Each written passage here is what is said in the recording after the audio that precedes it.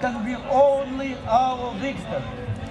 The people Israel here in America and in Israel. Thank you very much. This is like the first time in my life that I honestly don't really feel safe being Jewish, and we felt a bit nervous coming out here, but we thought, you know, we can't let that fear kind of guide us. We have to just go out and represent what we believe in. The anti-Semitism has always been around. If you want to get rid of anti-Semitism, you have to get rid of the Jews, and that will never happen. Anti-Semitism always raises its ugly head when there's a conflict. Anti-Israel is just another name for anti-Semitism. I work in City Hall of Philadelphia, and there are constant pro-Palestinian protests.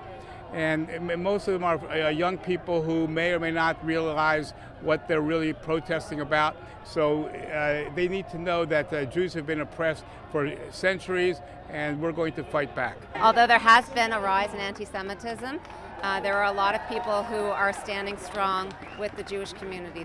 It's unlike anything I've ever seen before. It's become so mainstream, and it's heart-wrenching to see the lack of consciousness in people's language and processing what they're even saying. They don't know what they're saying, yet they say it anyways because it's cool, it's hip, it's trendy, and it's beyond disturbing, in my opinion, that we have to go to such great lengths as a community just to fight for our own survival, for our right to exist. If you support Hamas, you are an anti-Semite. But now it is so much in the forefront that it's frightening. It's really terrible because the fact that you post about people who are kidnapped and they say, then they say something about pro-Palestine, sometimes the issues don't correlate. Just because I'm talking about people who are kidnapped, I'm not talking about anything else. The fact that when you respond to people who are kidnapped, you're saying from the river to the sea, Palestine won't be free. We're talking about human lives here that were taken. I think the Jewish people, we're really, we feel each other's pain very deeply. It is on the rise.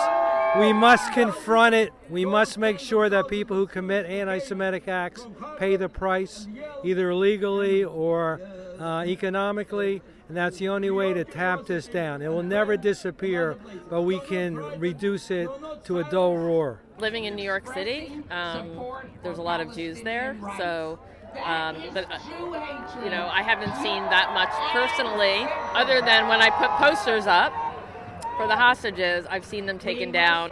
The protests against Israel are a vocal minority, and that's the majority of America stands with these people right here.